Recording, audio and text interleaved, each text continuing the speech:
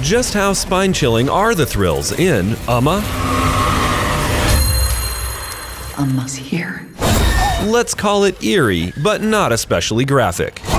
Sandra Oh stars in this horror story about a Korean-American woman whose quiet life takes a sinister turn when she receives her dead mother's ashes. While the movie has lots of creepy moments, things never get too graphic. Expect plenty of jump scares, attacks by a scary ghost, scenes of a child in danger, and some slaps across the face. The cursing includes S-words, one F-bomb, and a few rude insults. Get out of my house. Amid the action, the film explores the connection between mothers and daughters, and offers a memorable, authentic representation of Korean culture. That's my Umma. That was all she had.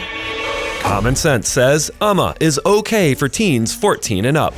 For top picks and advice to fit your family, visit us at commonsensemedia.org.